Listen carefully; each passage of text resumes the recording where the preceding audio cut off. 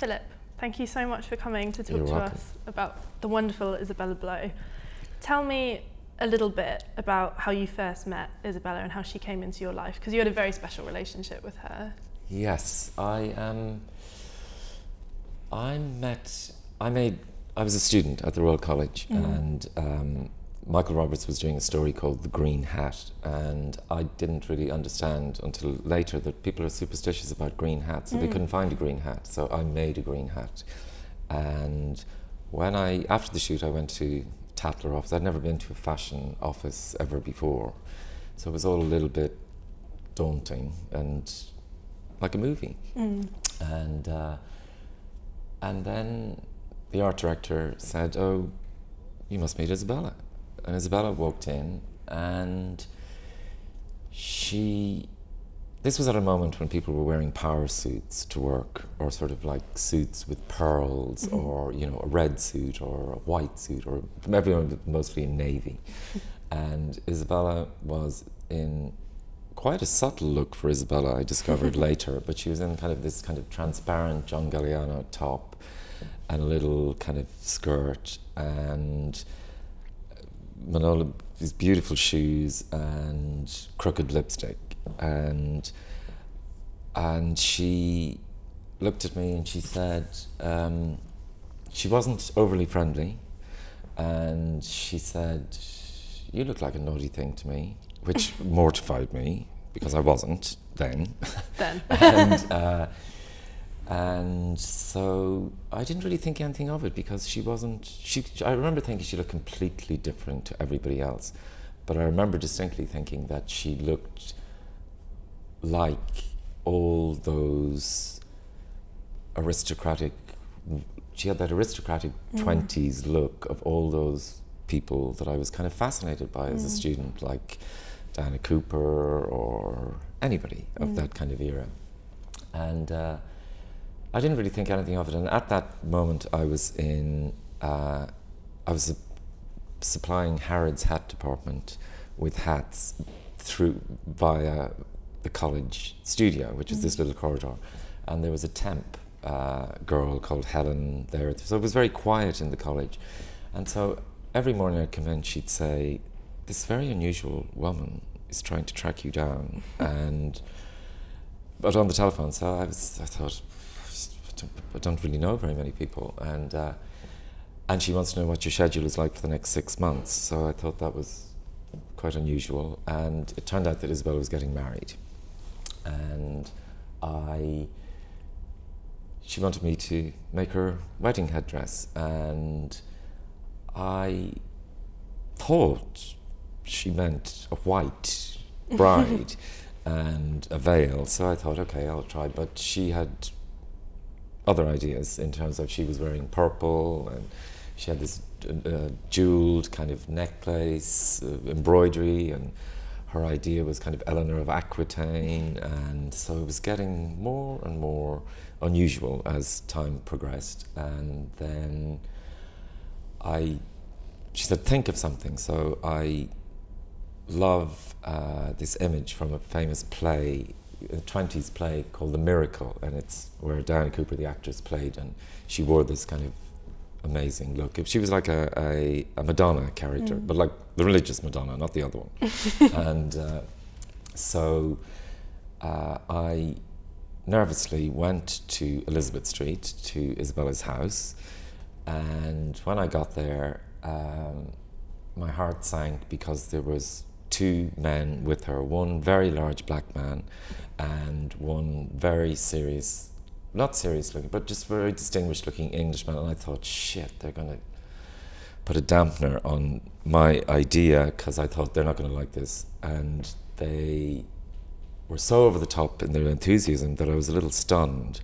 But I'd never heard of Manola Blahnik or Underlay and Talley, and so it was a little bit like, really?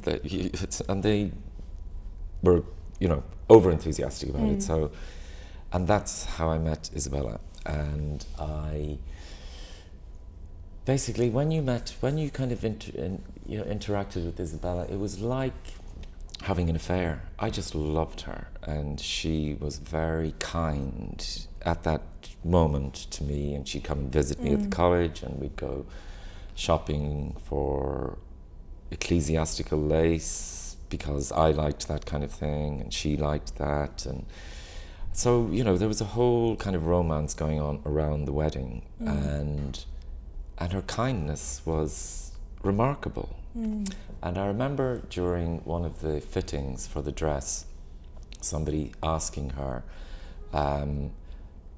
saying, Isabella, why are you having this student make your wedding headdress? Because, you know, you could have anybody. And she just basically, that didn't register with Isabella. You know, she didn't really think on that level. She wasn't interested in the most important or the most heightened. She was interested in you. And that was her magic, because she made you feel like her expectations of what you were about to do for her were so high that you rose to the occasion. And that happened throughout my whole experience with Isabella. She would never tell you what to do. She always, she thought it was really tacky to tell somebody, a creative person, what to do. She would, one time she interfered in a hat and she never did it again. And it was a hat afterwards that basically she wanted a Balenciaga style hat with a mortarboard. And so I said, like, how big do you want the hat? And she was like, well, big. So I was like, okay. And then her friend Lucy Ferry told me that when she wore it to this charity lunch, she couldn't get in the door, so she had to maneuver herself around the party sideways like that. So, but Isabella was capable of things like that, and she was the only person with a hat on at this event. And her wedding was one of the most amazing experiences for somebody when you're 22 and you've never met very many English people. And I got really nervous when she suggested that she get me a helicopter to fly to Gloucestershire. She had a friend who had a helicopter, and I was like, oh my God, like, you can't, because then people think that I asked her for the helicopter. So I was like, no, I'll go on the train. So I remember going to Gloucestershire on a Saturday morning, early on the train, arriving in Stroud, which is the most beautiful station. And then I think I was picked up by Amory, her brother-in-law, and I was astonished by what I saw when I got there. Amory gave me this kind of tour of the estate. There was some, you know, wild murals going on in cottages and people in robes, and it was just amazing. And I thought, all English people must be like this. But what I didn't realise was I'd hit on the one scenario that they were just exceptional and different, and it was a group of people. It wasn't, she fit in perfectly with them, because you know, not very many daughter-in-laws, not very many mother-in-laws want what the daughter-in-law is wearing. So her mother-in-law was very interesting. She was like a sort of movie star character. And Selena, you know, arrived in a top hat that was, you know, this tall, and I always remember, you know, preparing her for the, getting her ready, and I sort of wrapped her up in kind of chiffon first, and then she was sitting there with her father kind of in the room, and he was the most aristocratic person I'd ever seen, because he just had that look. And she was, you know, in her underwear with a sort of, you know, wrap on, with a gold crown, and she was like, Daddy, what do you think? And he just looked at her and he said, marvellous. And she was in her underwear, so it was like, it was getting better and better and better.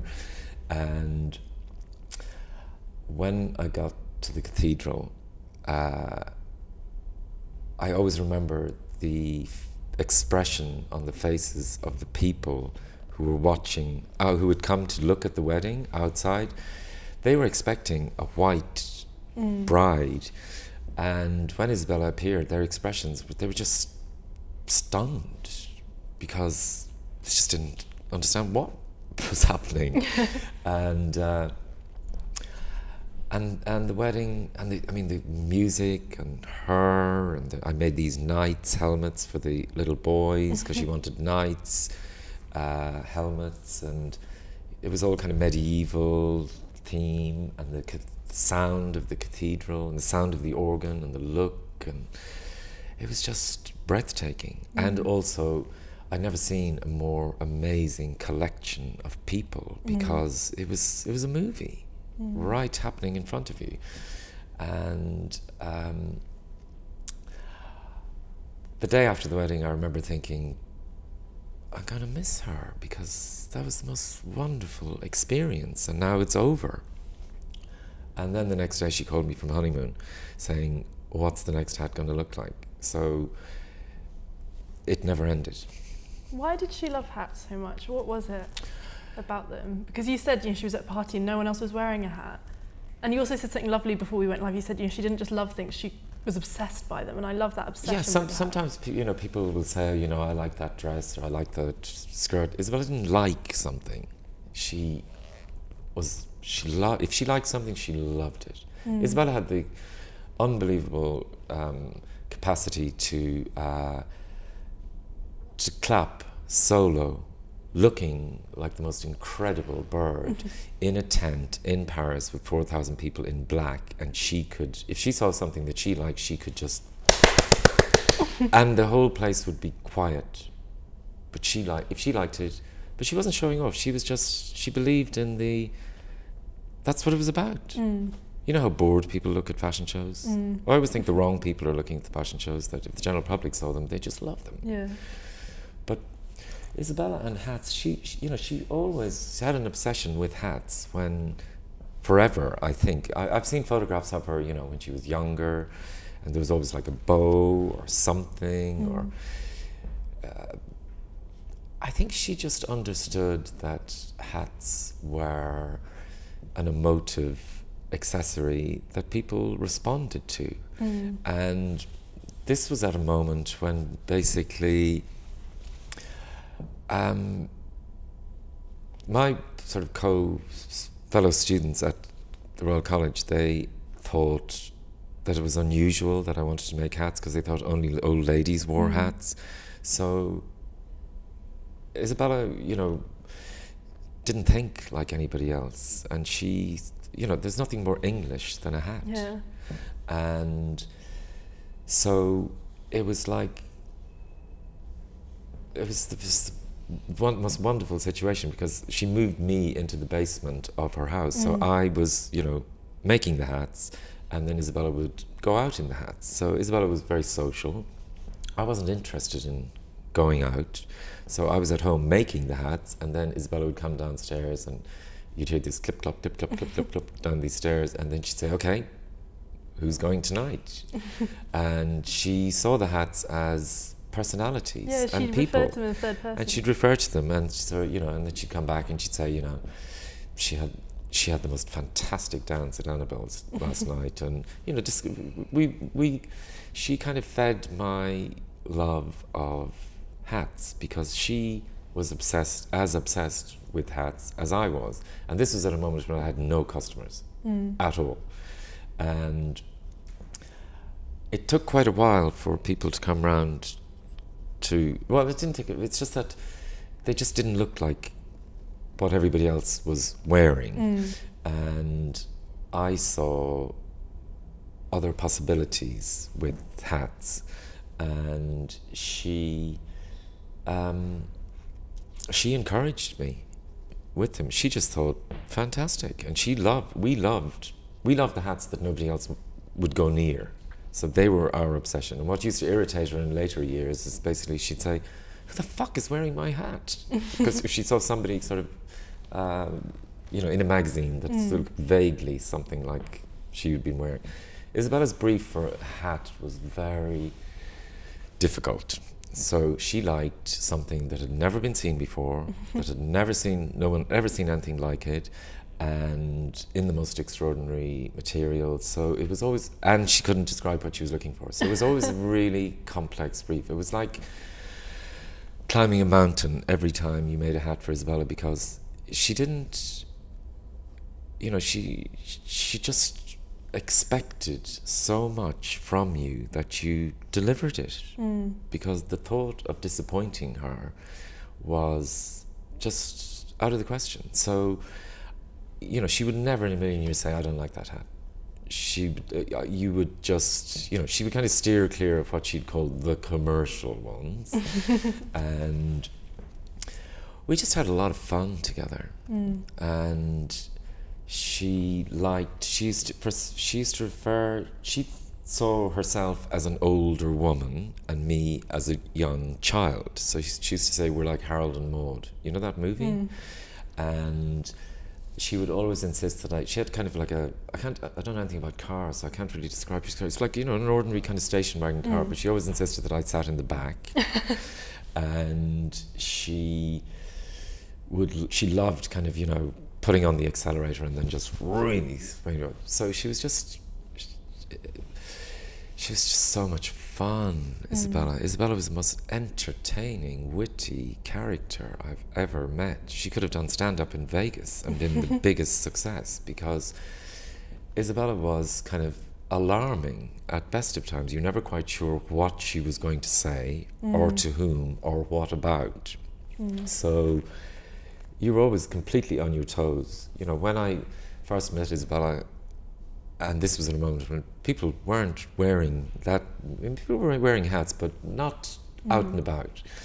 And I always remember, you know, when I'd go, if I went to a restaurant with her, I'd have to sort of really brace myself before we'd go in, because Isabella would just march in, which I loved about her. And she'd just walk in like it was, she just didn't see how people reacted. And she wasn't looking for their reaction, because clothes and hats and how she dressed, it was a personal experience for her. She enjoyed the clothes and enjoyed that. You don't think she used it as armour in any way? She did, but she used to joke about that she was ugly and she needed to cover herself, but she didn't really feel that, because no woman really, she just found fashion entertainment. She found it entertaining, and she used to sort of, you know, if people admired something that she was wearing, a dress or a hat, or they'd say, your dress is amazing, she'd say, isn't it? She wouldn't say, oh, you know, most people say, oh really, do you think so? Or really, or I don't think, or make some kind of, she'd say, isn't it incredible? So she, you know, her passion for, you know, young, creative people was amazing. And her belief in you was what carried us. You know, she felt after she met Alexander that she had discovered the next Yves Saint Laurent, okay? Which was a big statement at that moment. And she was right. And she loved people. People responded very well to her. She poured herself into people completely. And Isabella was like a tonic. You know, life was fun when you were with Isabella. Just walking down the street, going shopping, going on the bus. It would be an event. Something would happen, or, you know, we liked kind of similar kind of things. We liked kind of going to Watts, ecclesiastical suppliers. And one time I went to visit her when I was when the wedding was approaching, and she was in the kitchen downstairs cooking with a frying pan in kind of Catholic priest vestments, but like the whole deal. And she told me she'd worn it to a fancy dress party, and that her cousin had just freaked out because they were Catholic and just said, this is too much. But Isabella didn't really think on that level, and she didn't really mind what anybody thought. She just loved to enjoy clothes. I mean, she was obsessed with, but not in a kind of you know, silly way, in a very cultured way. And she, you know, her belief in us was astonishing. You know, she brought me to an exhibition. It was 70 years of British Vogue. I think it was 70 years of British Vogue, and it was at the Royal College, and I'd never been to anything like that in my life, and all the designers were there, and all the models, whatever, and there was like hundreds of people, and she just sort of, you know, touched me like that and said, this way, and she sort of, we went sideways, and she said, follow me quickly. And she just stood me in front of Karl Lagerfeld, and she introduced me to Karl Lagerfeld like she was doing him a favour, not me a favour. And she believed that. I was just stunned. You know, I didn't know what to say to Karl Lagerfeld. And he had his fan, and he was doing a TV show the next day, and he was like, what do you think? Should I do this show? I was like, I can't believe, you know, 6 months ago I was in college looking at books with all these kind of incredible designers. So Isabella would help me to relate to those people, because I didn't really know how to at 22. And for example, when Valentino came to visit me, I said, Isabella, you have to be there. And so I always remember the expression on Valentino's face when he saw Isabella. His pupils just dilated. She was like in this long monkey coat with this kind of bicorn hat that I'd made her, and he was just, they just stared at her, and she was like absolutely charming with them. She was like, Mr. Valentino, it's very nice to see you. She wasn't like, you know, apologizing for anything. So she was very strong person. She was well able to relate to people. So, you know, he must have been really tickled by her, because when I worked on his show, he invited Isabella and myself to have tea with him and Joan Collins at the Ritz, and I think he was showing Isabella to Joan Collins because, and Isabella was in a little kind of pink baby doll number look for Valentino, and she loved Valentino because she had a favourite Valentino suit. So she kind of helped enormously. We went to Paris the first time together. We went on the, then you would fly, there was no Eurostar, so, and there was a strike when we got to Orly airport, and we had to go by bus into Paris, and there was no bus driver on the bus, but there was lots of people, and Isabella was really fed up with this scenario, so she just got into the driver's seat and started revving the engine and kept looking back at me and laughing, and the driver was like, came running thinking, but basically the bus moved. So we got to Chanel. Freaked I was. She was like, she said, if you call him sir, I'm going to be really, she said, do not be, what's the word? Subservient? He's subservient. She had no time for that whatsoever. And so we walked into Chanel, and they looked at her like she was, they weren't impressed, let's say. They didn't understand that kind of capacity to have, you know, an amazing coat on where all the side was ripped or the zip was broken and it was held together with a safety pin. She thought that was fine. I thought that was unusual first when I met her. She just thought, I like this dress. Okay, it's broken, but so what? And she basically, when we got to Chanel, she just said, we'd like some tea. And they said, well, we don't have any tea. And she said, we'd like some tea. So we got the tea. And every hat I had was black. Black was our favourite colour. You know, I love colours, but Isabella used to always say that, you know, black, she used to say black velvet, you know, she said it's like Elvis Presley.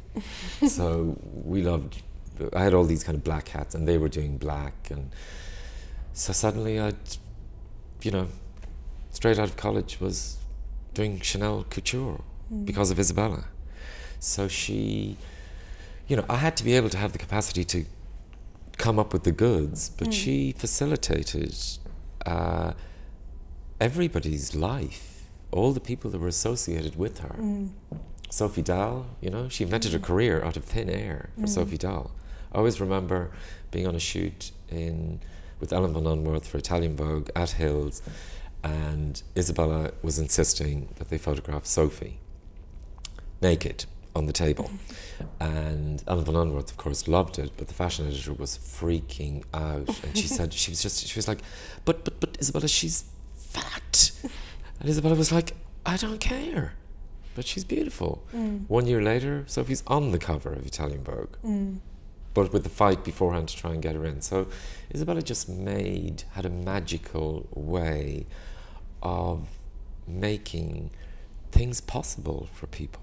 I love that you said she made the bus move, because it seems like she just made everything. Well, she just was fed up with kind of having to hang around for some driver who was outside having a cigarette, so she decided she'd drive the bus a little bit. Seems like that's how she lived her life. Yes, her speciality was lorries.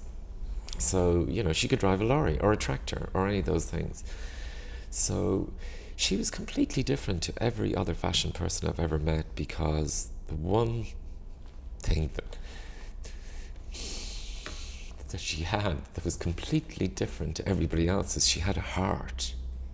And that's why people respond to her so well, because of her heartiness. I mean, of course everybody's a heart and there are nice people in fashion business, but fashion people are not known for their heartiness. They're known for their talent, their creativity, their elegance, whatever, but a big heart, not so, it's not foremost when people explain.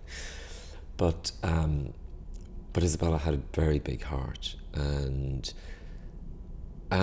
you know, she had a huge capacity for love. And when you were in her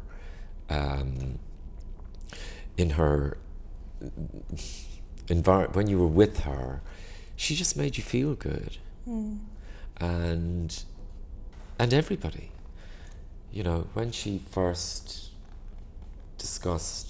told me that she had depression, I said, "You're joking." I said, "But you with depression?" And she said, "No, you don't understand." And I said, "But you're fine." She said, "Yeah, but I'm not depressed when I'm with you." So, you know, she would do this. You know, I know what went on with Alexander as well. She was the same. You know, she just adored him. They adored each other. And so I have no time for all that kind of, you know, searching for conflict between them. You know, they were, you know, it was love. She adored him. You know, she just thought it was fantastic that he was so unlike what designers were expected to look like or be like. And he encouraged him hugely. You know, some of his shows, I used to see Isabella's clothes coming down the runway. He'd remade a version of it, whatever, but like a poire coat that she'd had, I'd suddenly see it coming down the runway. Or I'd see certain things and I'd think, I know who's going to be wearing that. And her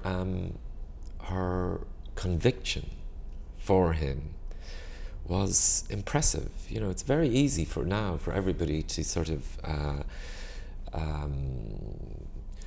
it's very strange for me, because these Isabella and Alexander are sort of, like, by the minute gaining mythical level of adoration and iconicness, or whatever it's called. But I remember when it was completely different. You know, now everybody loves Isabella. But there was a time when they used to laugh. Some people used to laugh at Isabella. But she didn't see that. But I saw that. But now everybody loves her. So Isabella we were obsessed with Marilyn Monroe. And Isabella convinced me one day that we needed to buy Marilyn Monroe's fake eyelashes at auction. And so I called up the auction house, and the guy happened to be from where I come from, so he let me bid that day. And when it got to $40,000, Isabella and I didn't have $4,000 between us. Don't mind $40,000. At $40,000, you know, both of us were like, maybe not. And but Isabella has kind of become. I mean, in my mind, she's kind of become a kind of Marilyn Monroe kind of figure of fashion that everybody loves. They don't know why they love her, but they love her, or there's something touching about her. And she'd be happy. she'd be thrilled because we loved Marilyn Monroe.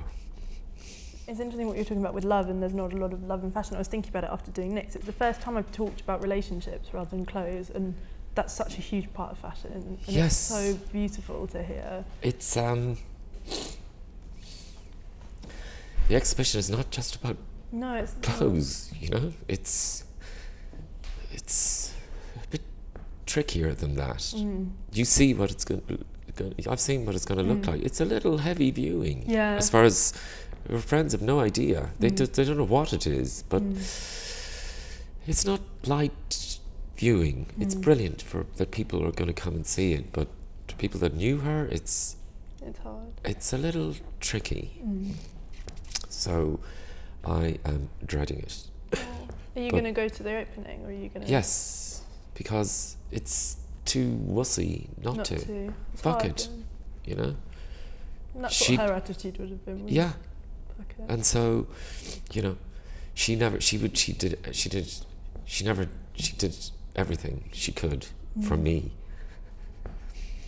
So I'm trying to, you know, do what you can. Pay her back. 5 days before she died, I had a conversation with her in hospital, and she, without a self-pitying tone, she felt that she didn't matter anymore. And so this exhibition proves her wrong. Yeah. And I'm happy about that, because she's always going to matter now. But she felt so low that, you know, people don't like to talk about those kind of things, but unfortunately those kind of things are what people are part of people's lives, and fashion is about gloss.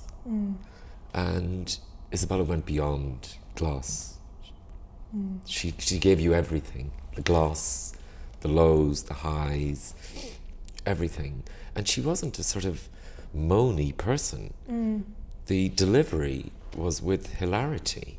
So it was a little alarming when one would have Isabella explaining to you why she thought it was a good idea.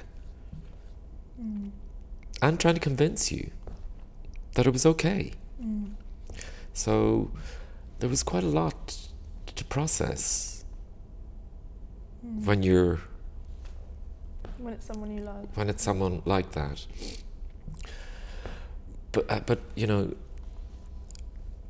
when I think of her, I think of her laughing. We laughed and laughed and laughed and laughed about everything. She didn't care for the kind of high priests of style or fashion. I mean, there were people she adored. There were, you know, she'd worked with, whatever. She was more interested in kind of, you know, somebody she'd met on the bus who she liked something about them, or, you know, it was just an amazing collection of people that she just kind of collected and just instinctively liked them, and suddenly, and you know, if you didn't like them immediately, she was disappointed. So if you didn't fall in love with the person that Isabella had found on the bus, it could be a little tricky. Yeah. So she made our lives fun and interesting, and she made it real, and she gave a reality to a very unreal industry, because to young people it's like daunting. And she was like, forget it, just get out there and get going. So she gave us confidence, and she gave Alexander confidence. You know, she gave us all so much. You know, we're not the most confident people, really, in here, but she made you feel confident, or she'd talk you up, or she'd introduce, I mean, she'd, you know, embarrass the hell out of you in front of people. And, you know, that kind of person is very, very rare. I mean, what's extraordinary is that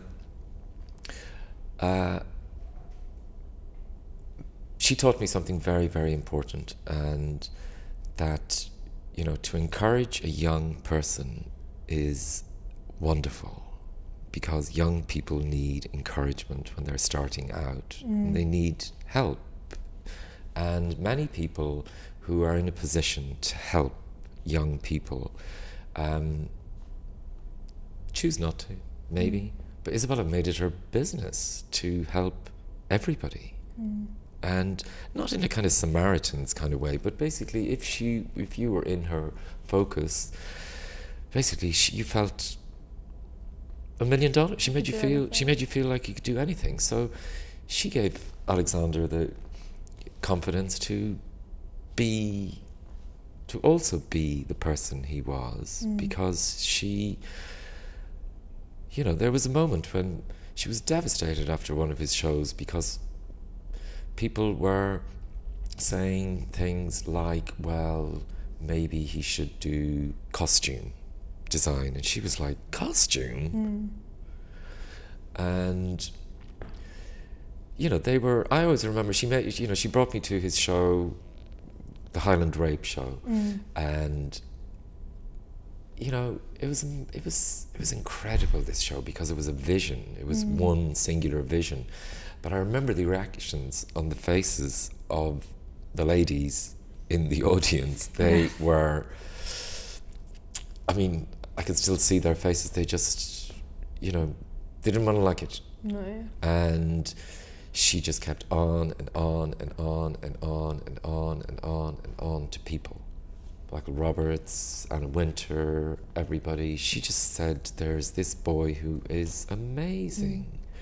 And they used to think, okay, Isabella, but she was right.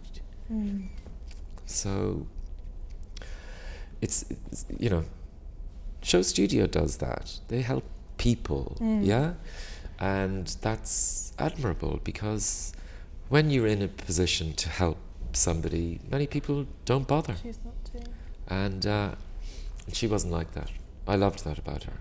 So, and you know what? It makes you feel good when you help somebody on their way, because it's the most wonderful feeling if you can make something happen for somebody. Do you try and see the world through her eyes? Completely. Completely. She, you know, we kind of lived together for years. I'd have a flat, Deborah and Isabella would come and live with me, or then I'd live with them. It was, you know, she was like our mum to me and Alexander. She used to look after us. And that's why it resonates now, big in the world. Everybody in the world knows who Isabella Blow is now. And she'd love that. She would. You know, yes. You know, it would have made her feel good. You know. And I think it's due payment for everyone she helped as well, that we all are giving something back. That's the most wonderful thing about the whole experience, that basically everybody that's involved with it has been so giving for their own personal reasons, but everybody has, you know, exhibition catalogues usually look pretty awful, don't you think? Yeah.